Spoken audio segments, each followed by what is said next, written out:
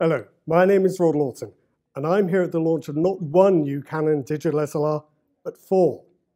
The star of the show is this, the Canon EOS 5DS, and all the rumours are true. This has a full-frame sensor with no fewer than 50.6 million pixels. That is going to change everything in the pro DSLR market. For 3 years, Nikon had everything its own way with the 36 megapixel D800 and D810. This will change everything. Now this camera will carry on alongside the existing EOS 5D Mark III. Same body, same controls, same overall appearance, same weatherproofing. There are differences though.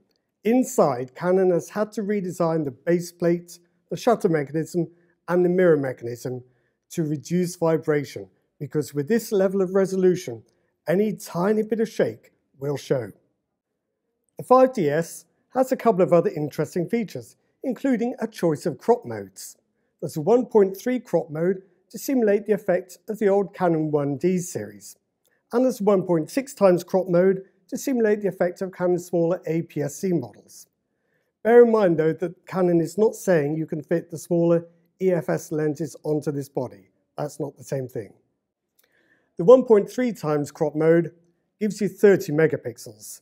The 1.6 times crop mode gives you 19 megapixels, so you can still get very high resolution images even in these crop modes. Now the 5DS is aimed at a slightly different kind of user to the 5D Mark III. The 5D Mark III is very popular with videographers, but the 5DS with the high resolution sensor is probably going to be more popular with stills photographers. It does shoot full HD movies, but Canon has taken an interesting decision here.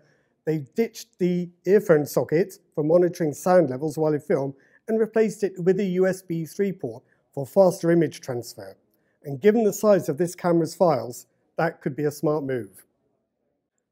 Now, despite its high resolution sensor, the 5DS can still shoot at a pretty commendable 5 frames a second.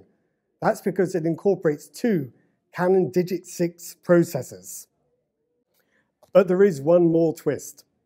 There is also a 5DS-R version. Canon has done what Nikon did with the original D800 and produced one with an anti-aliasing filter and one with no anti-aliasing effect. Canon has done the same here.